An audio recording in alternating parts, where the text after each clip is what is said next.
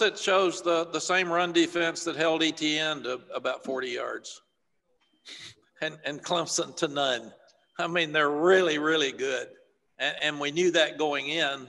But the difference was Clemson was able to protect well enough to throw for 400 and something yards. And I thought we had an opportunity to do that.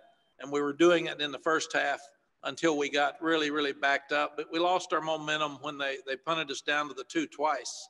And we never got it back. So it's just a credit to them. They're really, really good on defense against the run. They're as good as anybody in the country. Yeah, I mean, I thought they did a good job up front. I think our O-line played well for most of the game. We gave up some sacks. A couple of those might have been on me. I haven't really watched the film yet. But, no, I mean, they just did a good job overall. They didn't make any mistakes. Everyone was where they were supposed to be. And at the end of the day, we just didn't make enough plays. They made more plays than us. They did a really good job on third down. And we didn't make plays on third down when plays were there to be made. So we just got to get better and move forward. They had a good defensive line all the way across the board. There was a good team, good defense, a lot of athletes that you'll see at the next level.